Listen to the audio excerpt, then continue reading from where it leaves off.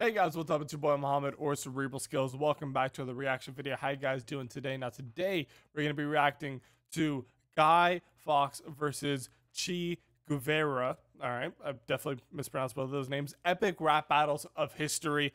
Love epic rap battles of history. Make sure you check them out. Make sure you go subscribe to them. Let's just jump into this video. Guy Fawkes versus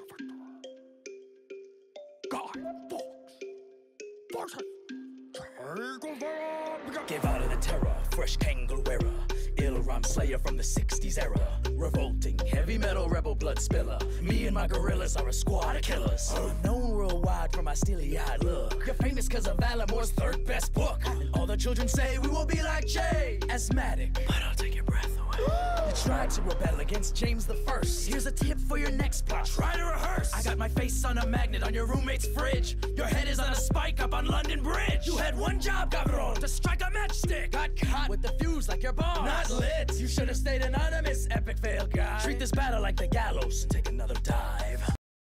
So what I think he's trying to refer to in this first verse towards the end when he's saying you got caught and all that kind of stuff, you should have just stuck to being anonymous, because obviously the whole Guy Fawkes kind of thing has become like the whole anonymous character online. But I think originally it was book or so the character, because originally it's a character out of England. I could be wrong.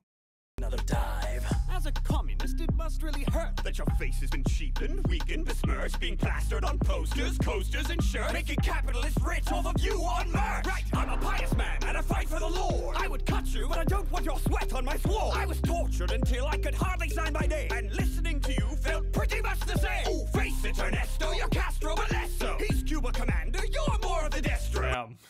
You're Castro, but less so. Fuck.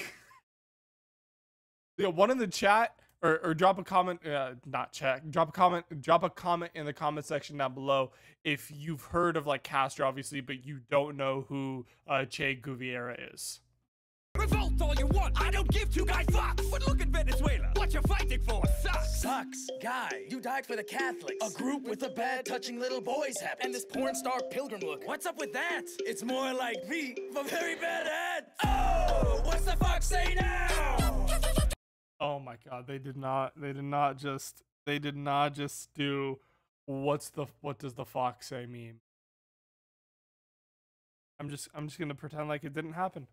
Just gonna move on. When they cut your junk out, I'm the hardest Marxist ever graced a banknote. You're an error-prone terrorist, penny for the scapegoat. Don't try to boast about your banknotes with Guido. You muddled your economy like mint in a mojito. This very battle disproves your communist initiative. These rhyme skills are not evenly distributed. I'm Catholic, I've got mass when I'm rapping. You're an up-chain, that's Bay of Pigs Latin. After what just happened, you should retire. Is it the 5th of November? Cause I'm on fire! Okay.